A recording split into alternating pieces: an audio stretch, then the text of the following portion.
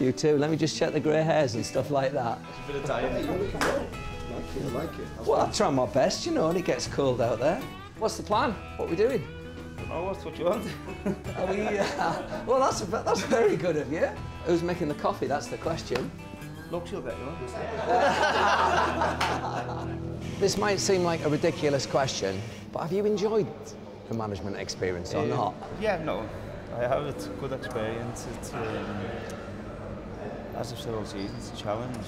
So it's challenging for me, for the coaches, for the players. So it's you always want to try and prove people wrong.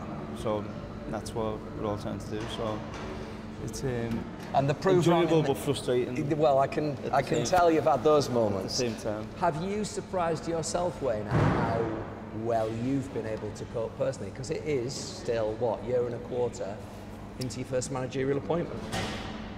I think in life you learn to deal with whatever's put in front of you, and obviously I was never prepared for this because I've never done it. So then obviously throughout over the last year, certainly different obstacles get put in front of you, and you have to learn quick, otherwise it's too late. We never seen administration coming, we never seen... Genuinely, not when you came in as a player, and there weren't any telltale signs as to what could happen? So even when I went in as manager, I never seen administration, never seen the club being in this situation. So there's so many people affected by it.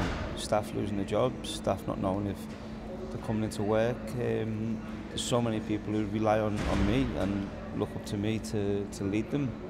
So it's you'd have to really make sure you're really measured in what you do, and you're doing it for the right reasons.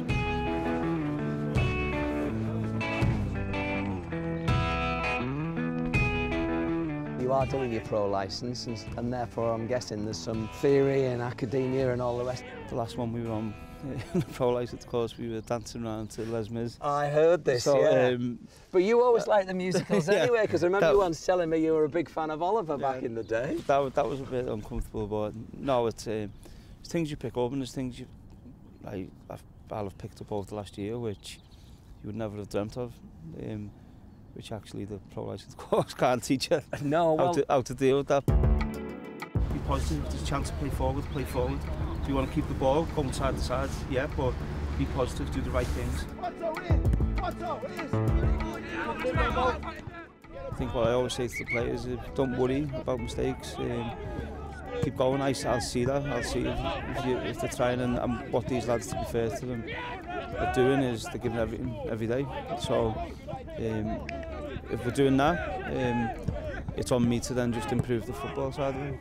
What's more exhausting, being a player or being a manager? Manager. Is it? Yeah.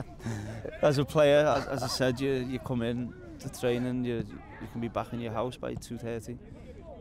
As a manager, obviously, it's full on, and it's the longer hours, of course, but it's definitely worth it.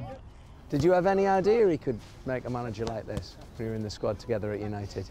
I didn't think he would be a manager, but now looking at him and working with him, he's a very good manager.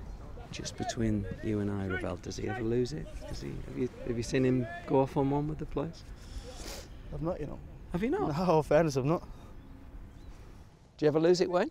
Rarely. You have to be careful because a lot of the young lads, but they know what the expectations are. Stay on it then, stay on it. Well done. I'm trying to imagine how it feels to be doing shooting practice with England's all-time record goal scorer standing watching you. On that third one, just try and relax your body a little bit. Come back. There. Yep. Right, yeah, back and around. You've really been tested, haven't you? Yeah, it's a test, but I think for the future it stands me in good stead. It's a good experience. We'll keep doing everything we can to try and stay in the division. If it's not to be, I think at least myself, the staff, the players can all turn around, and we've seen the reaction from the fans has been great because they see players working hard, they see a structure, an identity in the team, and that's all we can do.